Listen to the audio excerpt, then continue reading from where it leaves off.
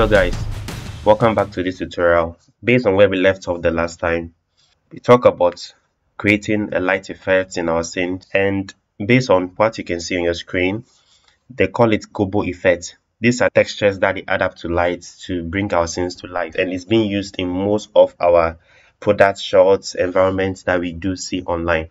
So this Gobo effect is what they basically use in creating this kind of lighting effect.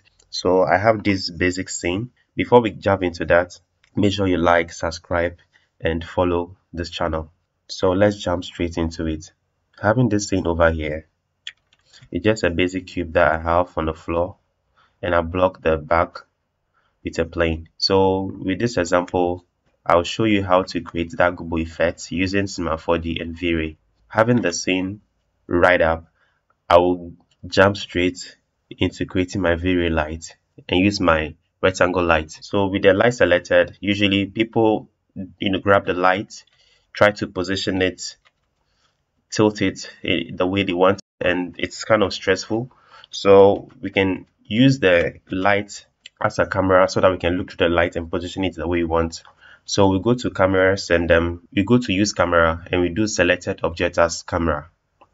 So with this, we are in the light. We are using the light as a camera in the scene. So I would just drag back, way back, position the light the way I want it. I tilt it this way, I tilt it, I reposition the light. And I put it right on top of my scene like this.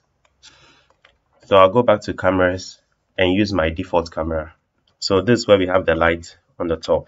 And we do T to scale it up big enough to cover the scene. So this is where the real magic happens, just to create the Gobo effect in V-Ray. Let me just delete this real quick. So with the light selected, I'll go to texture, use as texture. I will check this one and I'll select the material. So I have some few lights, the Gobo light effect textures over here. So I'll do the first one. I'll do no. I'll come to general and I'll change the directional to 0.991. It has really projected out the light to cover the rectangular area that it's having on the scene.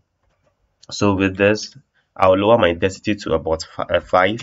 I'll do an interactive render and see how the scene is looking. So V-Ray, and I hit my interactive render.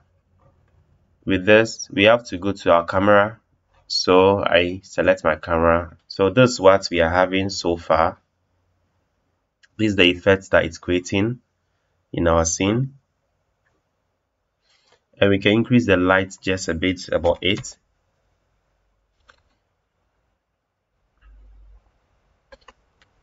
This is basically how I've manipulated my light to give that feel that I had in my broadcast style animation. So with that, I used a colorful Gobo light effect. Let's try the other texture right from my library. I'll go to texture, go to the project and select this one and see how it's going to give effect to our scene.